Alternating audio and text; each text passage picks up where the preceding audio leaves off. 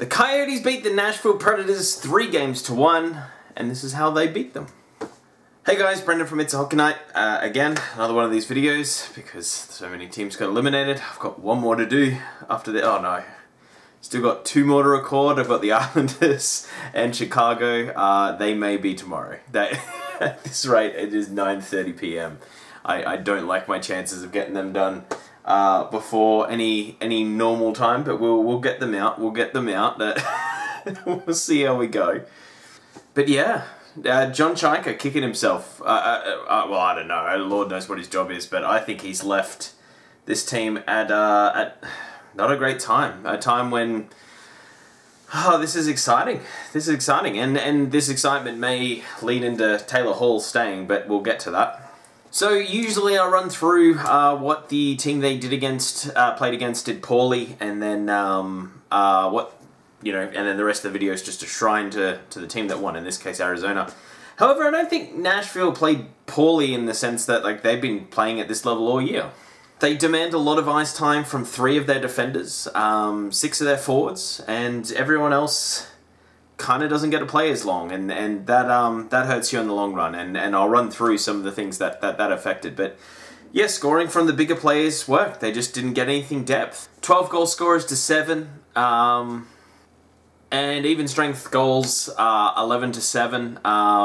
Yeah, that says a lot. I think that was the biggest advantage for this team. Kemper played well. Their goalie played pretty well in net for Arizona. 933 save percentage. I mean, it might be a bit of a worry down the road, the way he was kicking out rebounds. They were hard kick-outs, but the way that Nashville was going to the net and didn't really have anyone staying back to pick them up, sort of in that middle slot area, yeah, they were able to get away with it this whole series. And obviously, if you're not exploiting something or making any moves, which the coach wasn't, yeah, I mean, you can just get away with doing the same thing over and over again, right? And yeah, the reason why I bring out the lines, being able to roll them and whatnot, it led to more scoring. It led to more even strength scoring, which is very important. I mean, special teams was mostly a wash. Arizona didn't get as many power plays, but it's the style they play. It's very defensive. It's very trap, and that went very well, by the way. And we'll run into that as well. But they were able to outscore in the third period 8-3. I mean, that right there is a huge thing. They really closed out games outside of game 1. They were really able to close this out.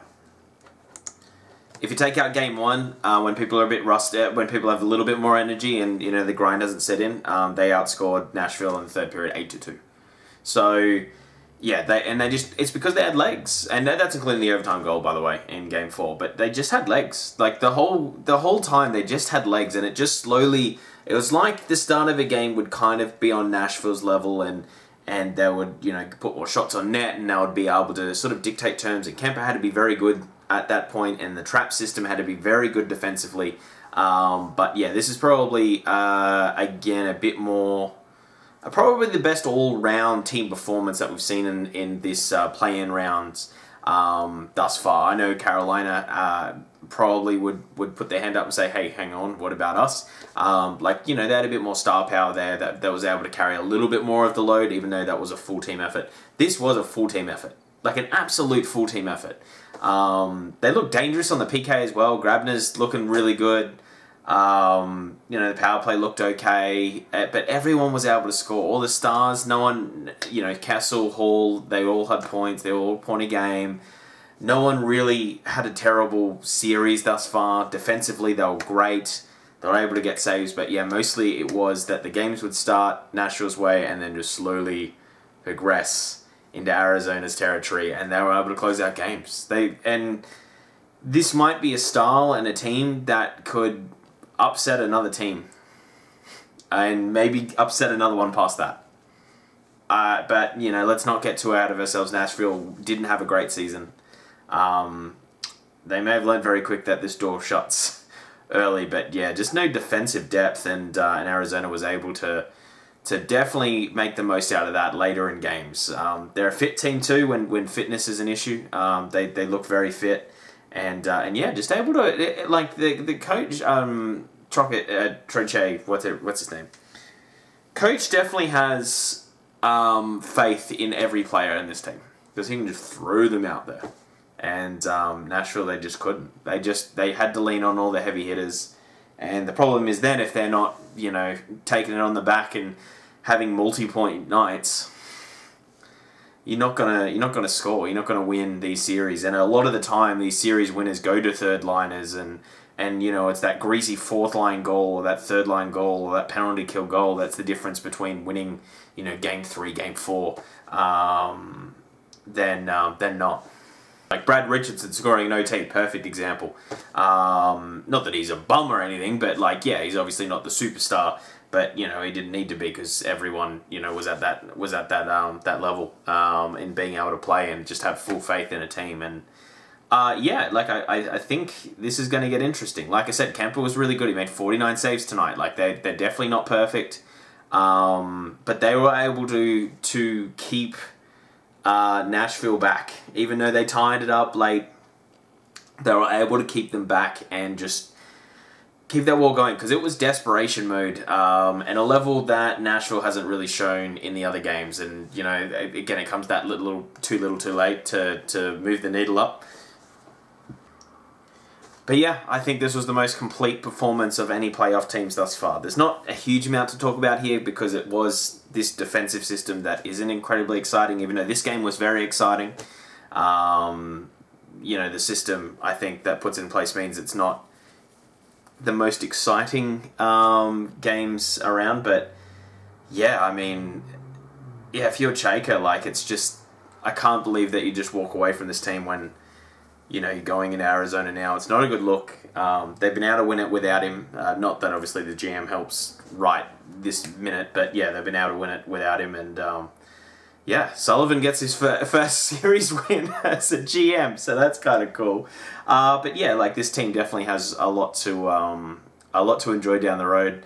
No real fans. I noticed like a few of the underdog teams when they get through, a few of the fans are like, oh, but we could have got Lafreniere. I don't see many Arizona fans talking about that, so that's really good. Like I think just everyone's happy that they won a series, and they can move on. But yeah, I don't think they'll win a cup. I mean, they're just not that type of team. But they might do a little bit of damage here.